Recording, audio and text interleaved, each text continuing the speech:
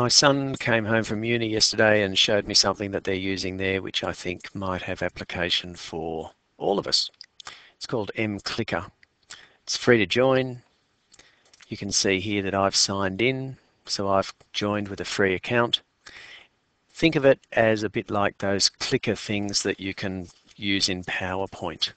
But this is free, and you are not limited by the number of clickers you've got. So the way it works is I've got this new interaction panel here. I click that and it comes up with a new interaction. I can rename that and I'll call this Showing Consultants. So I've now got a new interaction and you can see here, there it is there.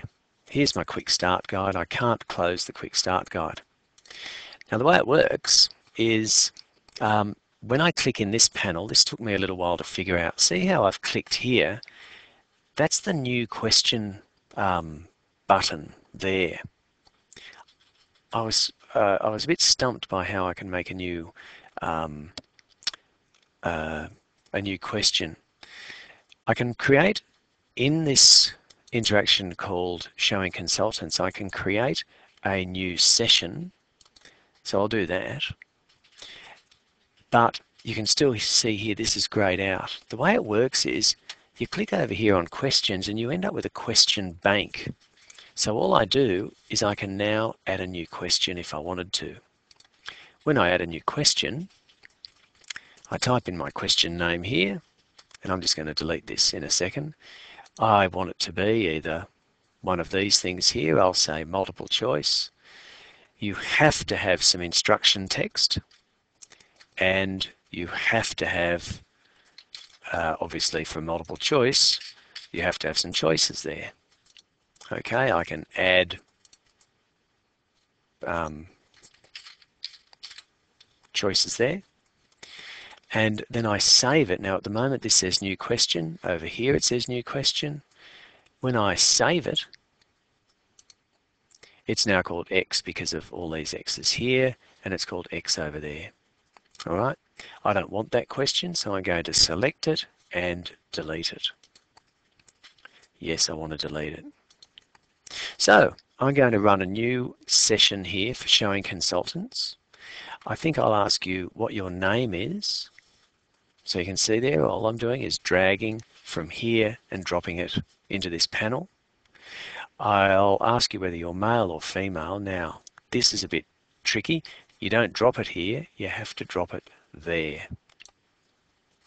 So name, male or female, and where were you born? So I'll drop that there. And now I'll save this, and I'm going to start this session. Now what that means is I'm going to give you the opportunity to answer these questions. So the reason you save this as a session is because I can make this the day before, and I could have 3 or 4 sessions that I want to use in a presentation stacked up down here. You know, there's the nationality one. That one comes with the program when you go to this web address up here. But I'm going to start this session. Now this works on any browser or anything like that.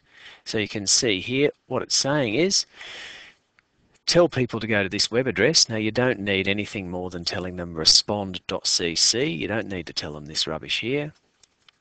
And I've got my iPad beside me, so when I go to respond.cc, what I've got in front of me is enter session key. And at the moment I haven't entered that, so I'll enter 75841. Is that right? 75841. And I'll continue, and I can see those 3 questions in front of me now. What's your name? John. I'm male, and my country of birth was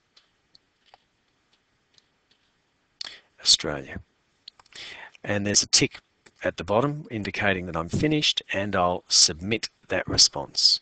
My responses have been submitted, and there they are. 100% of the people here have answered that their name's John.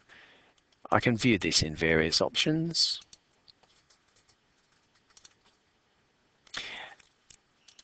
Here's how they answered the question about what sex they are, and here's what country they were born in.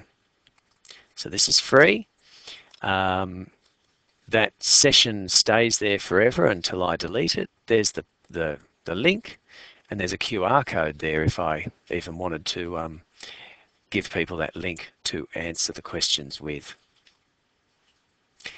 See me or Mel if you've got a question, or Pauline. Cheers.